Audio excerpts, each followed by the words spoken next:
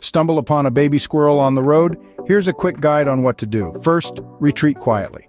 A mother squirrel could be lurking nearby. Remember, they can sense our presence and might return to rescue their little one. But what if the baby isn't in a safe spot? Here's where it gets tricky. Gently guide it to a safer place, but avoid touching or moving it directly. Why? Mother squirrels can reject their babies if they detect a human scent. Still, if the situation seems too dangerous, don't hesitate to call in the professionals. Reach out to your local animal rescue or wildlife management department.